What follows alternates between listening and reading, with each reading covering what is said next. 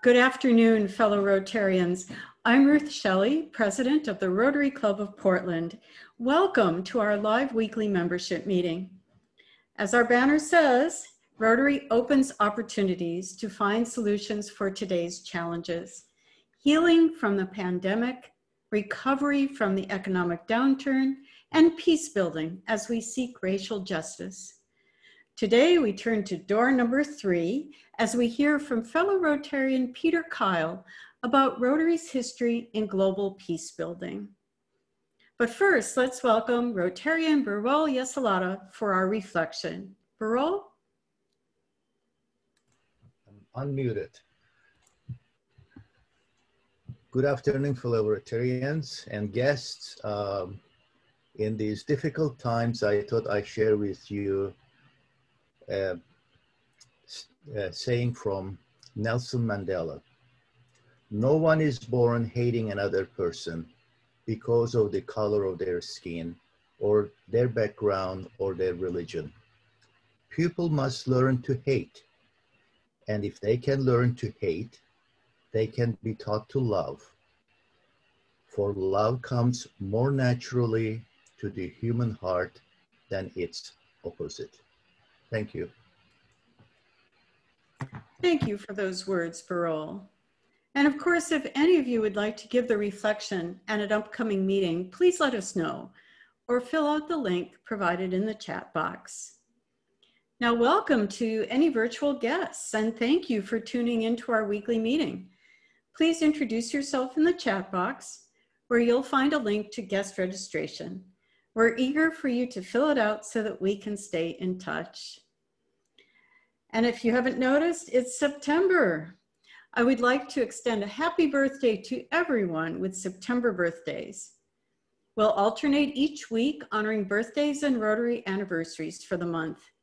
Please note the names of these birthday people and reach out to one of them with a call or email, since in-person celebrations continue to be limited.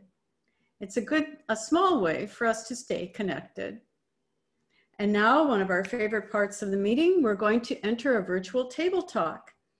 In a few minutes, all of us will disappear from here and then reappear in a virtual room with just a few other Rotarians. They'll be at random, and if you don't know each other, please introduce yourselves.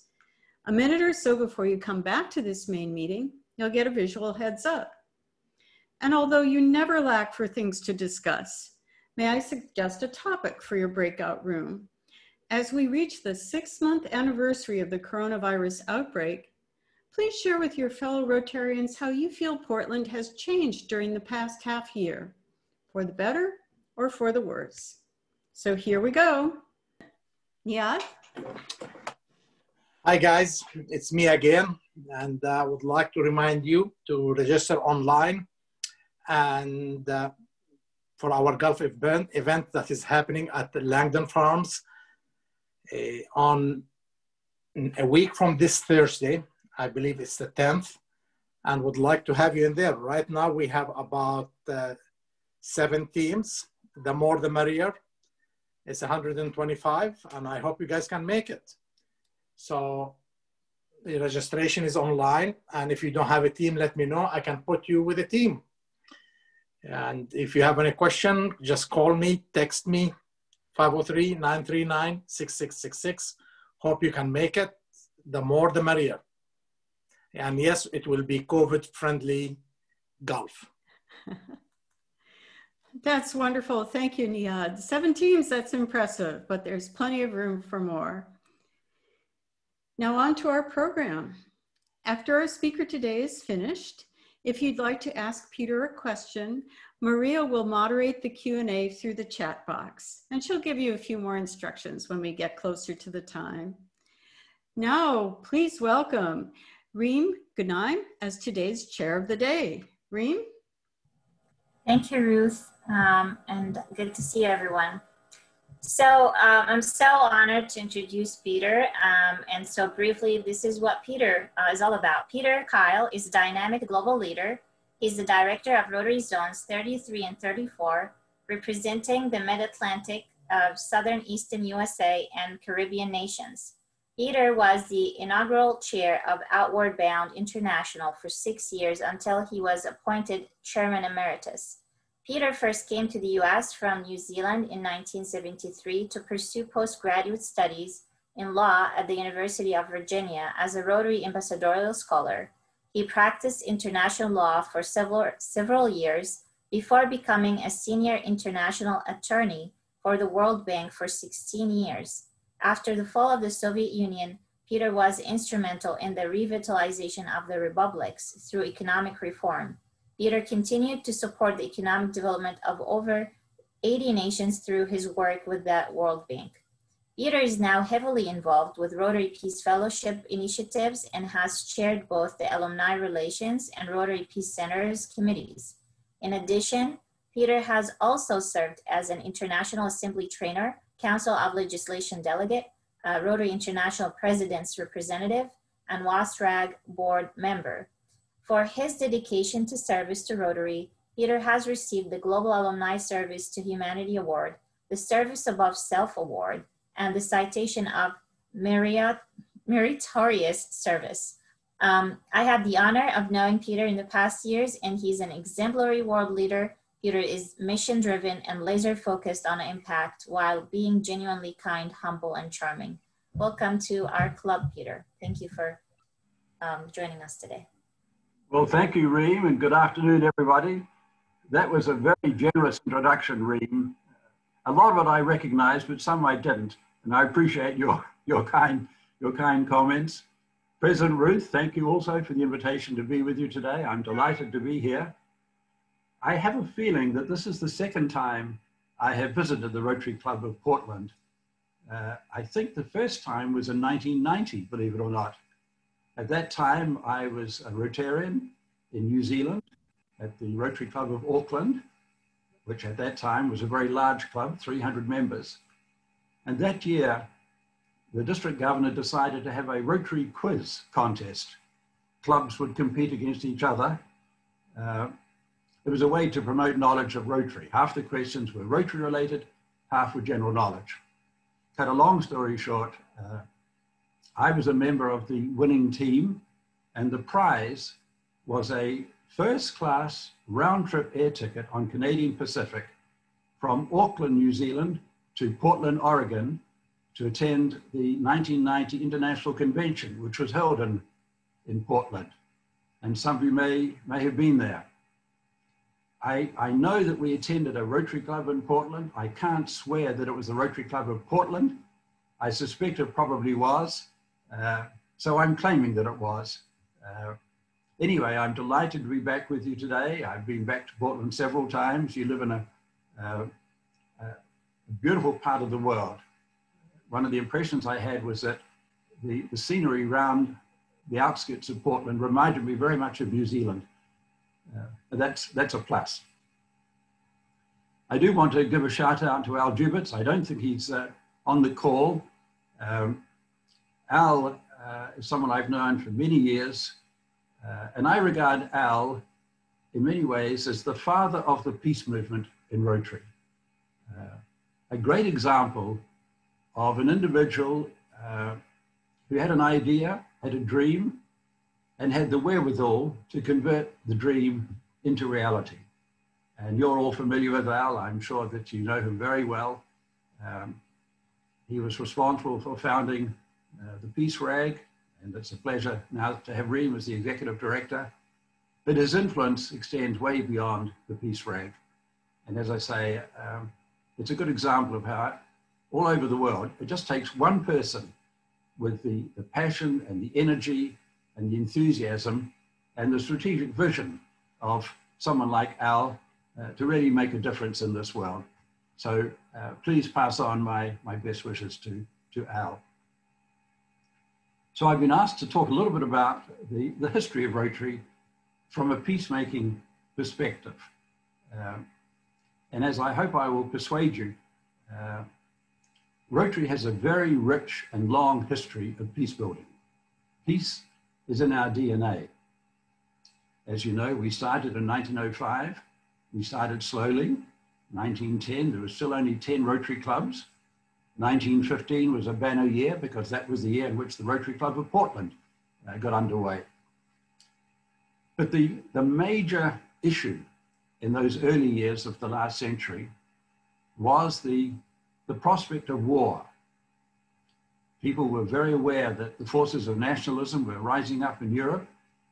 In 1914, at the International Convention in Houston, Texas, a resolution was passed to convene a peace conference, the first peace conference that Rotary would have had. In fact, events superseded that. War broke out in 1914. And for the next 4 years, Europe and then in 1917, the United States were engaged in a very terrible war. After the end of the war in 1918, again, the focus of Rotary clubs all around the world was on peace. How can Rotary be a force for peace? In 1921, at the International Convention in Edinburgh, Rotarians passed a resolution calling for Rotarians to promote international understanding, goodwill, and peace. International understanding, goodwill, and peace. And those words have since become enshrined in the fourth element of the object of Rotary. And they are, of course, the basis of the Rotary Foundation. Next year, we will celebrate 100 years of promoting international understanding, goodwill, and peace.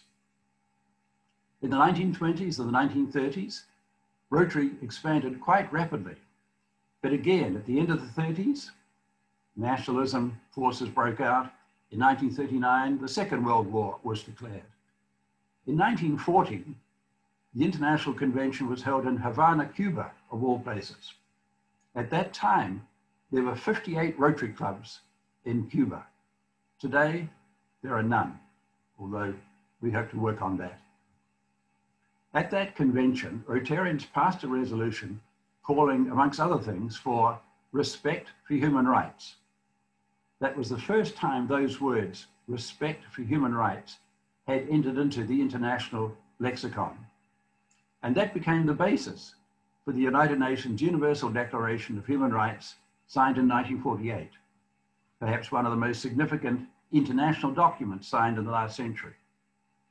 In 1942, a number of senior Rotarians met in London. They were concerned about the impact of the war on education, on scientific research, on cultural monuments and cultural traditions. And they passed a resolution which was the forerunner to the creation of UNESCO, the United Nations Educational, Scientific, and Cultural Organization.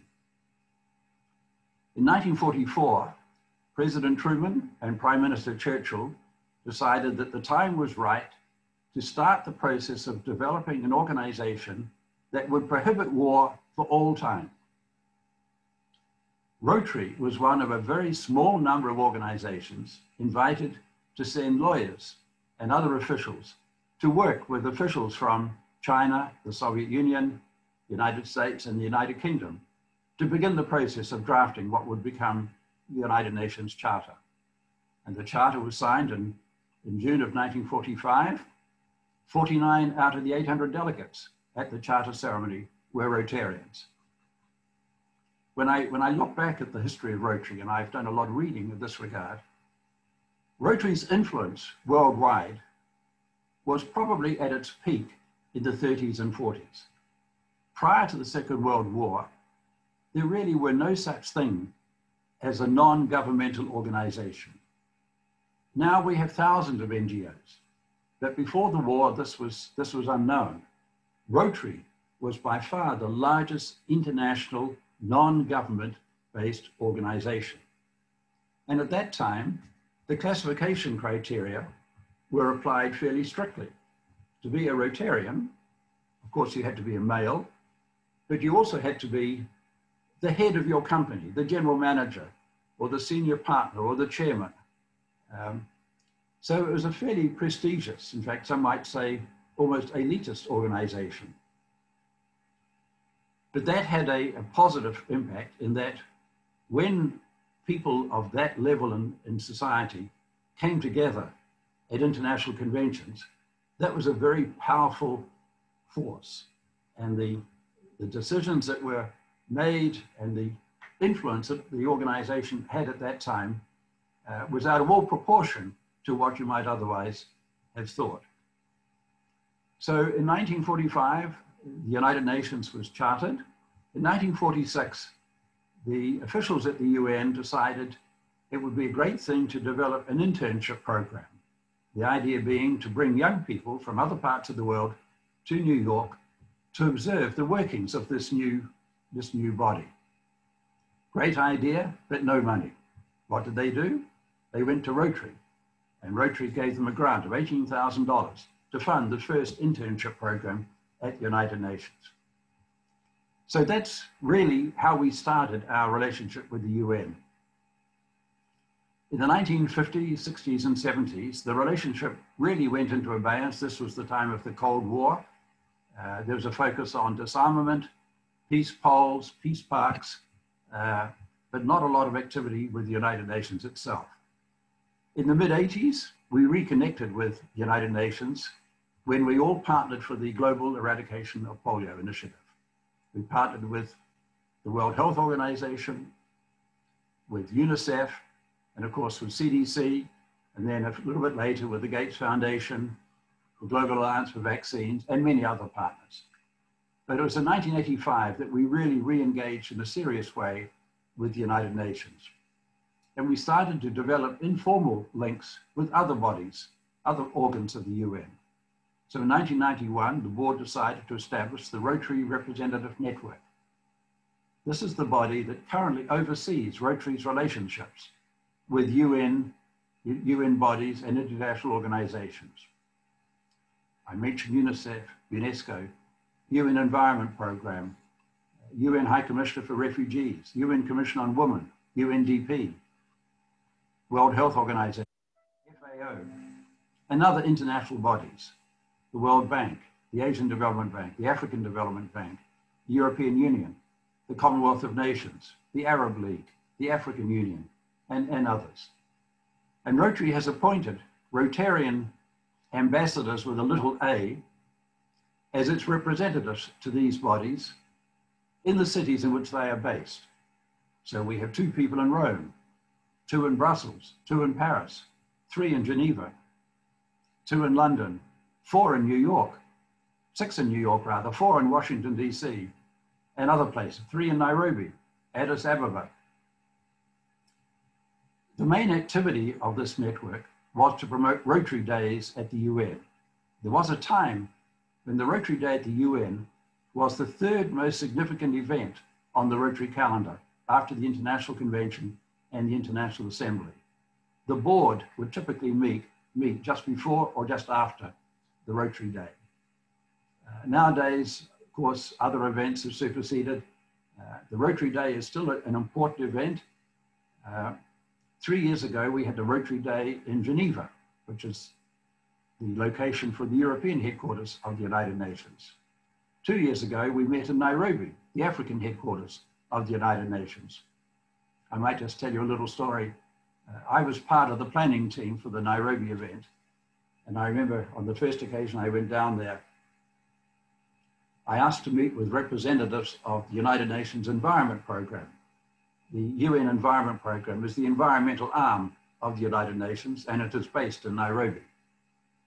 So 5 young people came into the room, all young environmental activist looking people.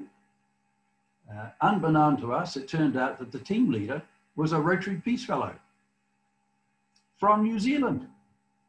Doesn't get much better than that. The second person was a former Rotary ambassadorial scholar. The third person was the president of one of the local Rotary clubs. We had prepared our elevator speech. We didn't need it. They knew all about Rotary. And they came with a list of 25 environmental projects which they thought might be of interest to clubs and districts around the world. That led to a meeting between President Barry Rassin and the Chief Executive of UN Environment, which led to a meeting between John Hugo, the Chief Executive of Rotary, and senior officials of UN Environment. And that led to a decision to establish a task force to prepare an environmental toolkit. This is a publication which was presented at the Hamburg Convention last year. It's a very professional publication, authored by staff at Evanston, staff at the UN Environment, and officials in Rotary's Environmental Sustainable Rotary Action Group. You can get it online. It's a very practical handbook on how to identify environmental projects, how to implement projects, how to monitor, how to evaluate. A very good product of a collaboration between Rotary and a UN body. And we are in the process of developing more of these handbooks. I should mention that the network has around 32 representatives. The chair of that committee goes under the name of Dean, the Dean of the Rotary Representative Network. And I had the honor to be the Dean for the last 2 years. One of the best assignments in Rotary, almost as good as being chair of the Rotary Peace Centers Committee. That was a wonderful assignment. And we are hopeful of having many more interactions with the United Nations, which after all is a peace-building organization. Last year, during Mark Maloney's year, the plan was to have 5 presidential conferences to commemorate the 75th anniversary of the relationship between Rotary and the United Nations. The first was held in New York in November of last year. The second was to be held in Santiago, Chile at the end of January, but because of the riots and the protests at that time had to be canceled. The third was to be in Paris in February. The fourth was to be in Rome in May, and the last one was to be in Hawaii at the International Convention. And the last 3 were canceled because of the pandemic. Great shame, because the events in Honolulu would have taken place on June the 5th, which is World Environment Day, and we had a gold ribbon panel of UN speakers to speak. When we have the Rotary Day at the UN, typically we have the Secretary General of the United Nations or someone very senior. And that gives you an idea of the pull that Rotary has. Rotary is regarded as one of the senior, most respected civil society organizations in the world. We have a fantastic brand because of polio and other reasons.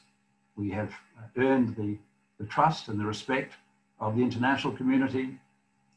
But it is very important that we continue to reach out to the international community. That gives us a seat at the table.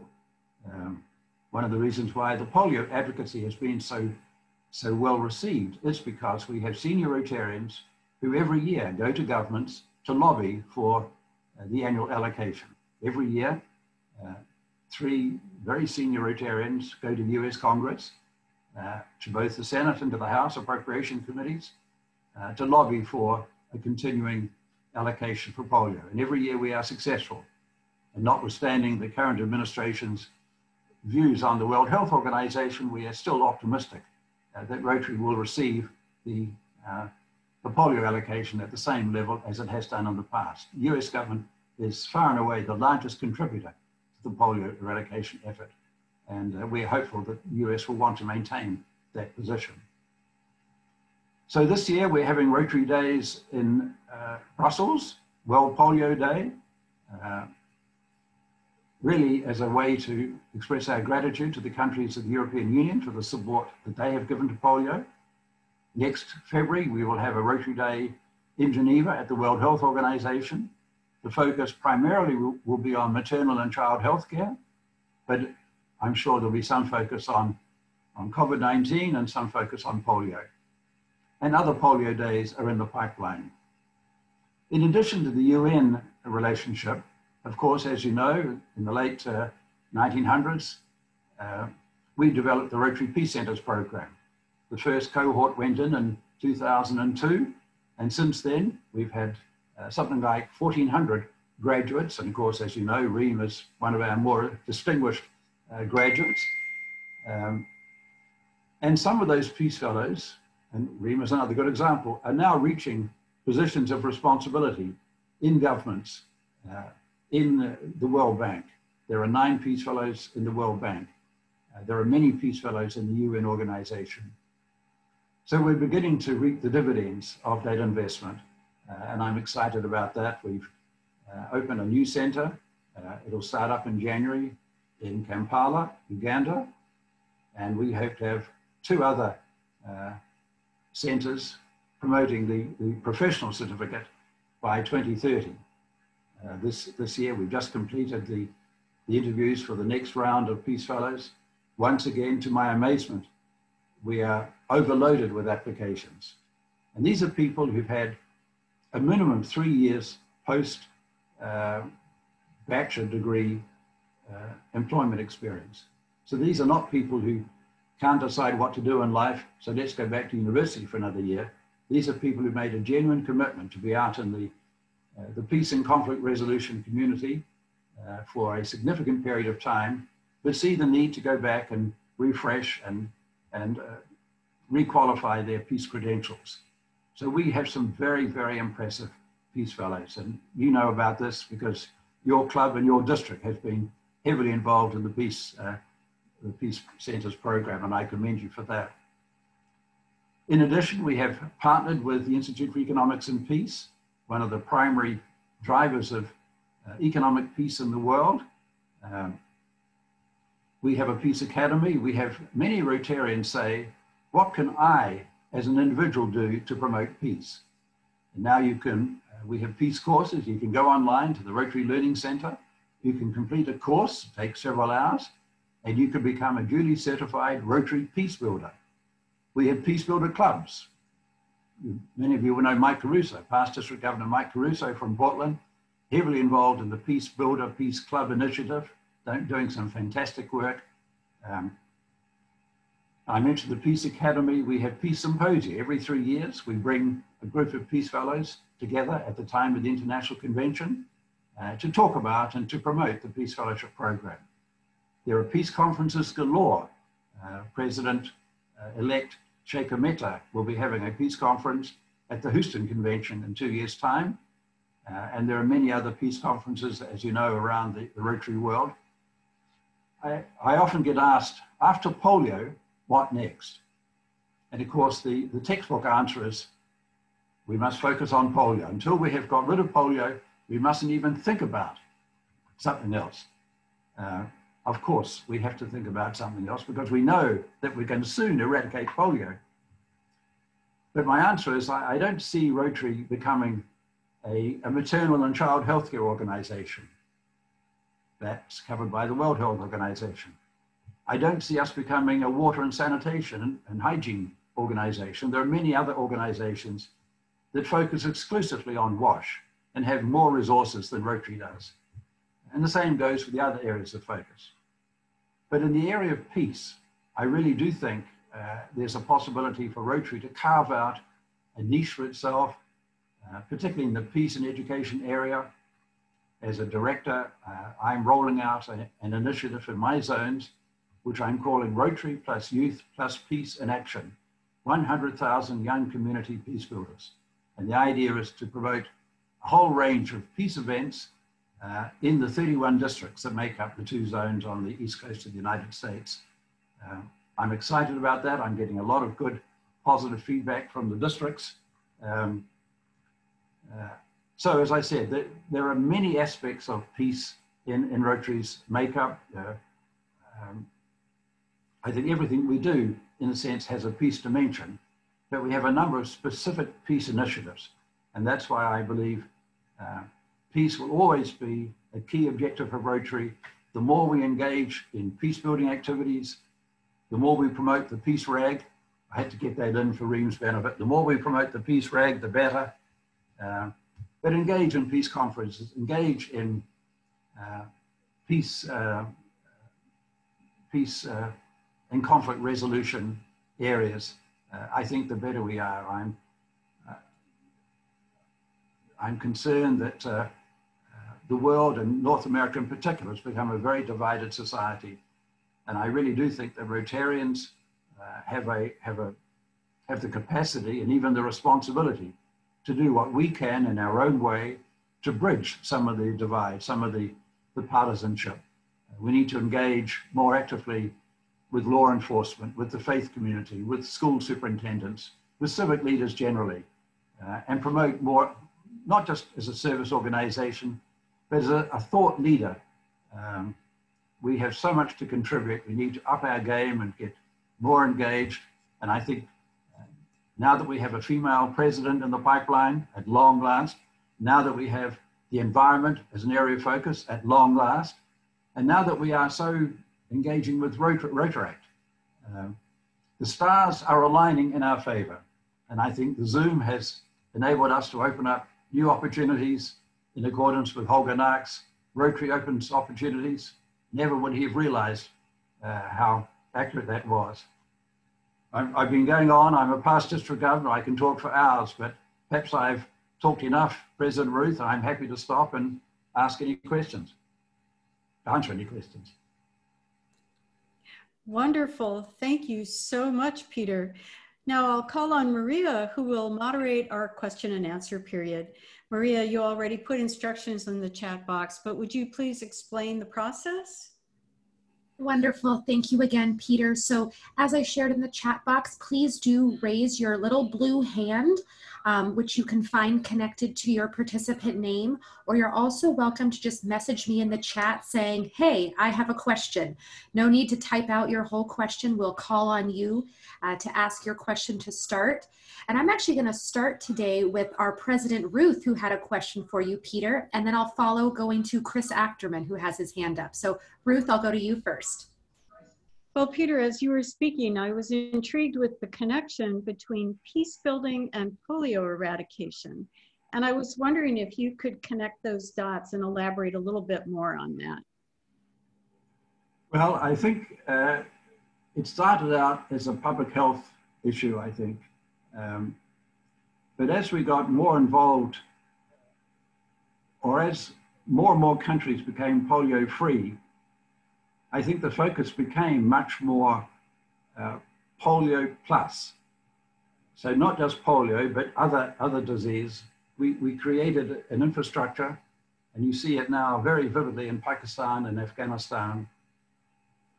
In those countries, because of the instability, the turmoil, what Rotary is doing is not only vaccinating children, but it is creating the conditions for peaceful families, peaceful societies to come together and to live in a little more harmony. And we're seeing some evidence of that. We have some setbacks in Pakistan, we have setbacks in Afghanistan. This has not been a smooth road. But I think there are many examples where and there are thousands of workers for polio. We have thousands of mainly females who are delivering the vaccinations, thousands who are transporting the vaccines from the supplies where they are kept, and thousands involved in surveillance and testing. There's a veritable army of polio workers. So this has become quite a force, particularly in Pakistan and Afghanistan, the two countries where polio is still endemic. So that I think has created a force for good. We had a setback when that video that showed the way we got, what was the name? I forgot the name. When Osama bin Laden in Pakistan, he was identified as a result of a polio worker going to his compound, and that set us back. But leaving that aside, I think polio and the polio workers and Rotary is seen as a force for good in those countries, and that I think is generating peace. Thank you. Thank you, Peter. I'll go to Rotarian Chris Achterman.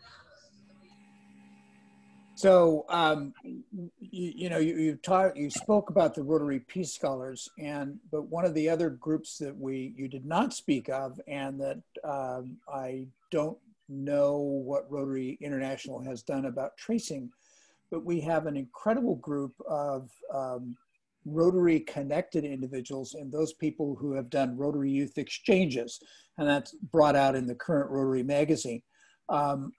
What thoughts are given to tracing those people, contacting those people, and listing them in the process of international relations in a more meaningful way?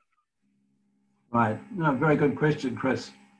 So for many years, Rotary did not do a good job of keeping in contact with ambassadorial scholars and other alumni. That changed when the Peace Fellowship program came along.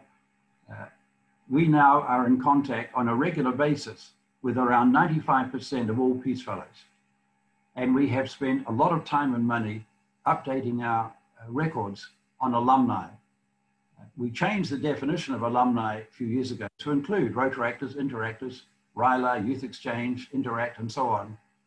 The problem with those programs is that those entities, the Rotaractors, I'll leave aside the Rotaractors, the Interactors, Youth Exchange, RILA, those names and those contact details are not entered into Rotary records. In the case of Rotaract, we are starting the process of giving a Rotaractor a number so that they can be entered into the Rotary address book. But unless clubs keep in touch individually with RILA students, Rotary Youth Exchange and others, it's hard to keep their addresses. These are people who are very mobile, they're young, they have all sorts of different career aspirations. So far, we haven't been able to devise a way, to my knowledge, where we're able to keep in touch with Rotary Youth Exchange, except through individual contacts. It's not a very satisfactory answer, Chris, but I think it's at the moment. Thank you, Peter. Our next question is from Rotarian Leslie Brunker. Hello, Peter. Thank you for being here. So I'm very involved in the Peace Builders Committee at our club, and we're a very active committee. And as I'm sure you are aware, because you've been seeing the news of what's happening in Portland now, I want to ask what your thoughts are about how we as peace builders can affect a change in the war in our streets downtown every night. Any ideas? Well, that's a tough question, but I'm reminded that 3 years ago, we had very serious riots in Baltimore. Baltimore is a tough city. There is one club in Baltimore, the Rotary Club of Baltimore. There was a time when it had 300 members. It's down to around 45, 48 members. But when the riots broke out, there are about 8 or 9 Rotary clubs that surround Baltimore.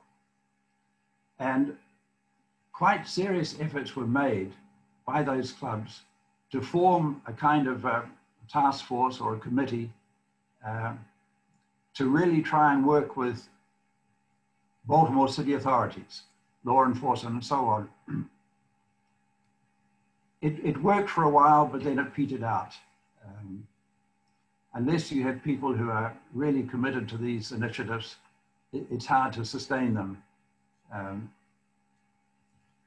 I really do think, I come back to what I said before, Rotary has such a well-regarded brand. To some extent, we're regarded as a bunch of old white guys with white hair, but that image is changing. And I said to Ruth when we started out, when I looked on your website, I was struck by the youthfulness of the club's leadership team. And I think that has been reflected in many parts of America. Of course, there are old clubs and there are old folkies like me, but there are many, many more young, vibrant leaders coming through the system who are not satisfied with the status quo. They feel deeply about their communities. They feel deeply about the place of America in the world. And they do want to find ways to overcome these divides.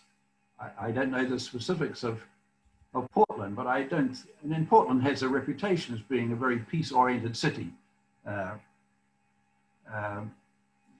You are more accepting of, from what I read, I may be quite wrong, but you're more accepting of peaceful protest than perhaps other parts of the world. Maybe it has something to do with your coffee. You have great coffee in Portland. So I don't know that that's a very compelling answer, Leslie, but I just think that the more Rotary can reach out to civic leaders and offer their services using their vocational skills, their human skills, one by one, step by step, I think in the long run, Rotary is a force for good. It's not a force for bad. And I'd love to see the clubs in and around Portland take the initiative, because you have that history of accepting of protests. It's a more liberal part of the world than perhaps the Midwest and other parts of America. So perhaps there's more scope for making a difference. Again, this is a tough question, so that's the best I can come up with for now. Thank you, Peter. Oh, go ahead, Ruth. I was just going to share that that was it for, I am sorry, I have one more question if that's okay, because he just came in. So I'm going to go to Rotarian Terry Goldman. If you could unmute yourself, and that'll be our final question for Peter today. Thank you, Maria.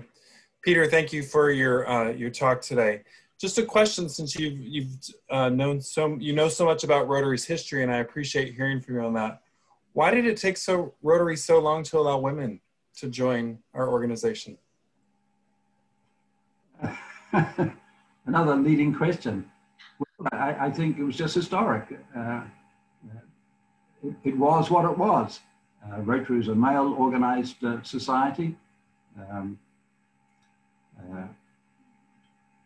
Women didn't start playing perhaps the same equal role of men until long after the organization was established.